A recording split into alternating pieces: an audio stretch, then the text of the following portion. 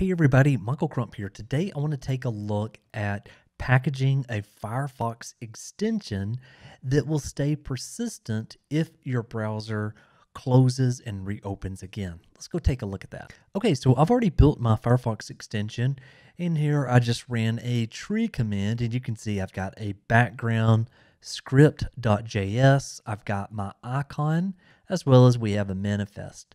I have another video that I'll link up above that walks you through building this extension. How I have done this in the past is I would come up here to Safari and I would just take an about debugging. I would head over to this Firefox. I would load a temporary add-in here. And then you can see right over here in this corner, it says Firefox tabs to Twitch. And I know this would work as I could come back over to, maybe another site that I have here, and I could scroll down and I could see Firefox tabs to Twitch, which I've demoed a couple of times before. Well, let's see what happens if we restart the browser. So you can see it's installed here. Let's just go ahead and close the browser. We're going to close all those tabs, come back, and we're going to open it back up again. And now we see that is no longer in there. So it took me a little while to figure out what you actually have to do in order to make that extension persistent throughout restarts.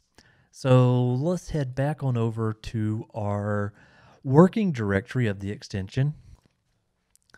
And now this is the command that I'd like to run. So we are going to use the zip command here. It's going to be recursive. And we're going to go ahead and give it a name where we want to store that extension. In my case, I just want to go back one directory and just name it my extension 1 because I'm simple like that sometimes. And we're going to come over here and we're going to exclude anything that may have an asterisk.get. So if you are storing this in source control, obviously you don't want that packaged up in your zip. So let's go ahead and run it now. So we can see that our background script was deflated, our icon folder, there we've got our twitch.png, and then we have a manifest.json.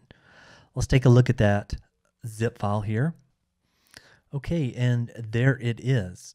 So let's now go ahead and let's try adding this into our Firefox browser. There is a add-on capability. This, you will see add-ons. Now, one might think you would come back over to your folder where you have your extension at, and I'll just navigate to that.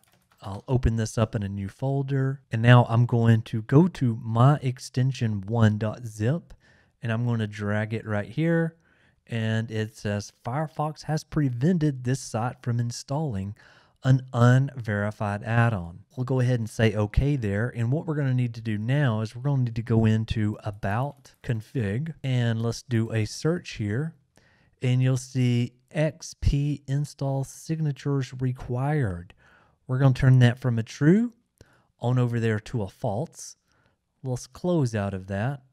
We still have our add-on manager loaded. Let's go and try it one more time. We're going to drag and drop, and it says, hey, add Firefox tabs to Twitch.